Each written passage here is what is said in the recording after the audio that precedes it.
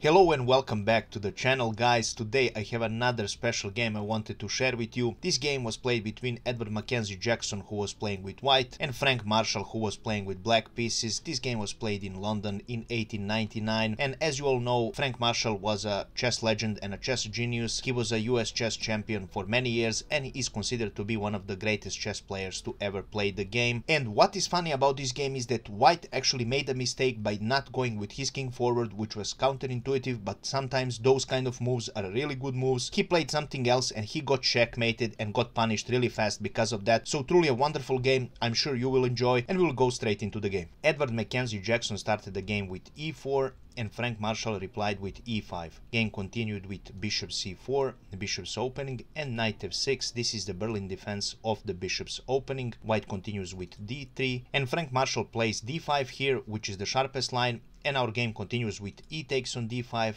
knight takes on d5, and queen e2 for white. Right now white is aiming at this black pawn. The game continues with knight c6, defending this pawn, and white now plays f4, which is a very common move in this bishop's opening. Also knight c3 and knight f3 are good moves and are also played in this opening. Black continues with bishop c5, normal developing move, putting the bishop on the best square, and white continues with knight f3. And right now Frank Marshall finds the best move in this position, which is bishop g4 and pinning this white knight. Game continues with h3 for white, bishop takes on f3 and queen takes on f3. Frank Marshall decided to give up this bishop for this dangerous knight, so our game continued with knight b6 for black. Right now this bishop is under attack and white plays bishop b5 in order to avoid this.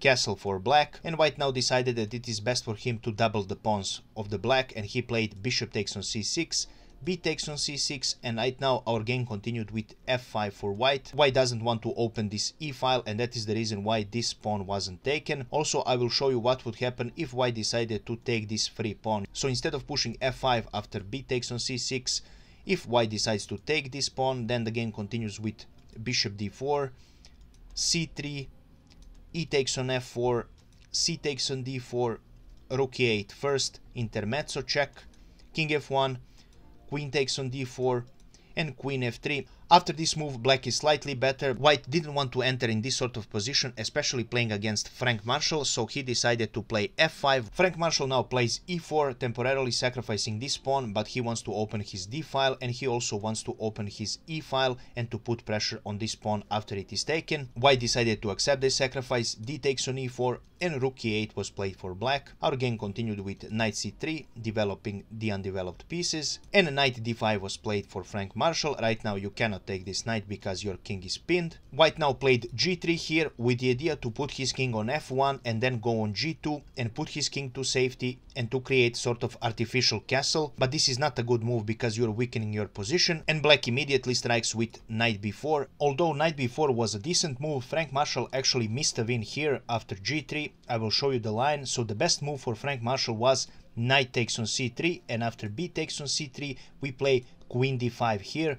Of course you cannot take this queen because your king is pinned, and right now this pawn is hanging as well, and the situation is really difficult to play as white. For example, if you continue with queen d3, which is the recommended move by the computer, black continues with queen takes on f5. Again, you cannot take this queen, and if white continues with bishop f4, we continue with rook a to d8, and white's position is completely collapsing. Right now the recommended move by the computer is actually rook h2. If you decide to save your queen and you play something like queen f1, we continue with rook takes on e4 check, bishop e3, rook takes on e3 check, queen e2, rook takes on e2, king takes on e2, and queen f2 is the checkmate. So all of this was forced, and Frank Marshall missed an easy win here, and I wanted to show you this line because this can happen to the best of us. And our game continued with knight b4, and right now taking this pawn on c2 is a huge threat. That is the reason why queen e2 was played for white. Right now in this position black decided to play queen d4, which is a good move, centralizing the queen and putting her on a really good spot in the center of the board. Game continued with king f1, white continues with his idea of putting his king on g2, putting his king to safety, and then introducing this rook into the game with, for example, rook d1, which is a really decent move. Our game continued with knight d5. Again, you cannot take this with a pawn because your queen will fall. You can only take this with a knight. And black would like this trade to happen because he will no longer have doubled pawns. So our game continued with king g2, and knight takes on c3 for black, b takes on c3, and right now Frank Marshall played queen takes on e4 check. His decision is to enter an endgame which will be more favorable to him. Queen takes on e4, rook takes on e4, and king f3 was played for white. Right now there are no more queens on the board and there is no immediate checkmate threats, so this is a decent move by white. He wants to centralize his king, and this is always a good thing to do in an endgame.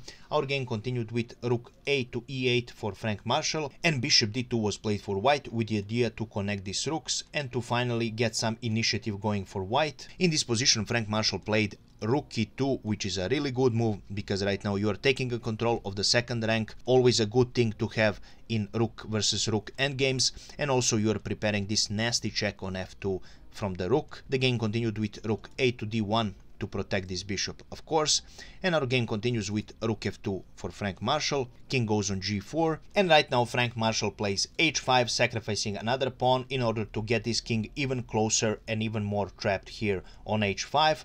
White continues with king takes on h5, and black plays g6 here check, f takes on g6, and rook e5 check was played for black. Still there are no checkmates in this position here, and white plays king g4. Right now position is a dead draw, and f5 was played for black check.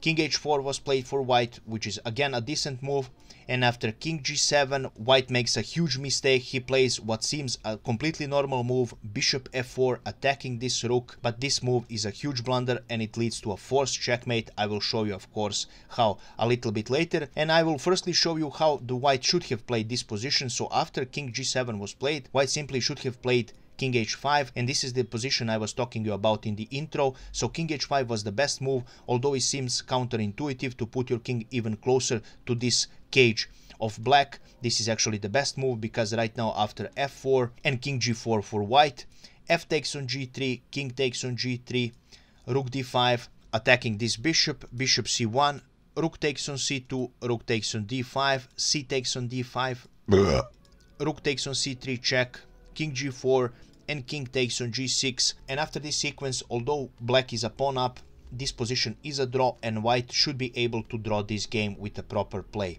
So this is what should have been played, but unfortunately bishop f4, which is a huge blunder, was played. And after this move black continues with king takes on g6, bishop g5, rook f4 check, and after this move white decided to resign because there is no way he can stop a checkmate. I will of course show you what would happen. Firstly, I would like to show you why bishop g5 was played instead of taking this black rook. So I will now show you. After king takes on g6, if white decides to take this rook, then we have bishop e2 check, and the only remaining move for black is bishop f6, and we checkmate with bishop takes on f6. So that is the reason why bishop g5 was played. And after rook f4, let's see what would happen if white decided to take this rook with bishop takes on f4.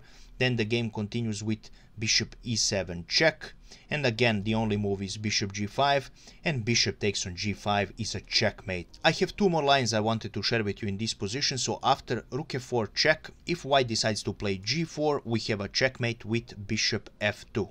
And the last line I wanted to share with you, after rook f4 check, if white decides to take this rook, again checkmate on f2 is inevitable. And this is how Frank Marshall won this game, and this is all I have prepared for you today. If you enjoyed this video, please make sure to leave it a like, comment and share it, because it helps me a lot with gaining more audience and gaining recognized from the YouTube algorithm. As always, we will see each other in the next video. Have a wonderful day. Bye bye.